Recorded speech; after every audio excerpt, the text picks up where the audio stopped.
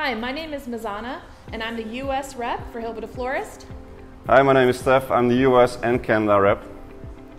Welcome to our CAST 2024 display here in Salinas, California. We'd like to show you around. Here we have our garden perennial Alstroemeria display. These tall ones are part of the Summer Paradise series. Indian Summer, most of you might know, the really nice orange one. But this year's introduction is called Summer Rose. Summer Rose is over here, the nice light pink color, and habit-wise it's very similar to Indian Summer. Most of the varieties are hardy to zone 6, and one plant should fill an 8 to 10 inch container in about 14 to 16 weeks after transplanting.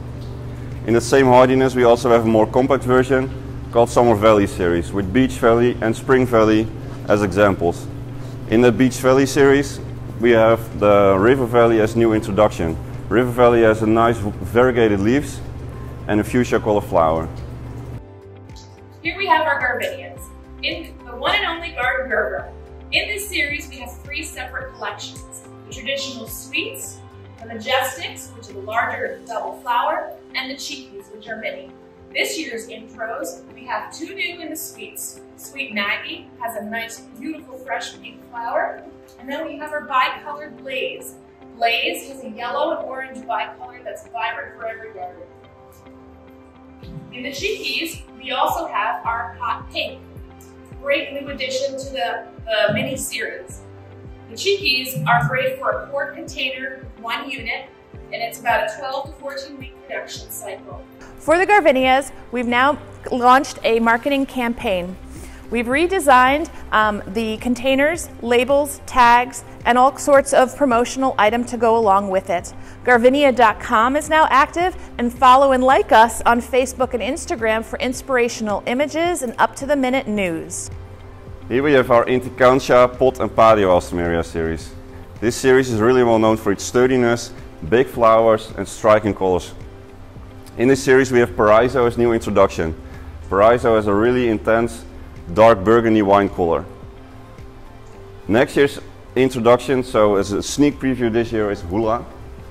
Hula is one of the really nice examples of the big flowers. Here we have our dianthus. We have our pot carnation, the flows. We have our perennials, the beauties, the mini carnation perennial sunflowers, and our odessas. Our beauties, odessas, and sunflowers will be available through Doom and Orange as URC until February 1st, 2025. But the big news is they'll be moving to Lancaster, Pennsylvania, where you'll be able to acquire them at Green Leaf. Over here we have a selection of our seed raised gerbera assortment. Floraline is the most extensive range. We have minis, midis, maxis and giants, so for each pot size we have suitable genetics. In the Floraline we have a Maxi White BC improved, and we have a Maxi Golden Yellow as new introductions. We also have Sunday series, which is the series name for the semi-doubles and the doubles. As you see, midis, berries and cream as an example over here. In the Sundays we have the Maxi Rose and the Maxi Deep Rose as new introductions.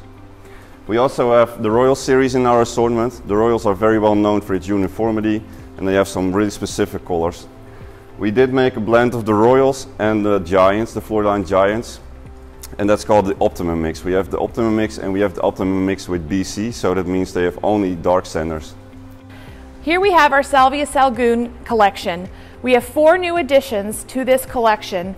In our compact part of the assortment, we have Lake Flamingo and Lake Como. Great compact habit, and they work with 4 different colors. In our intermediate portion of the selection, we have Lake Onega Improved as well as Lake Blueberry. Here we have 3 colors. Nice uniform growth and work well together as 2 separate parts of the series. To add to the series, we have now created marketing merchandise to go with it. The designs for pots, labels, tags are all available via our marketing team.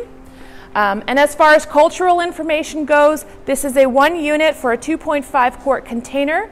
It's about a 9-week production cycle with 1 pinch. But this is the growth you will get without PGRs. A nice, compact, sturdy series, no brittleness, and it's a hummingbird magnet.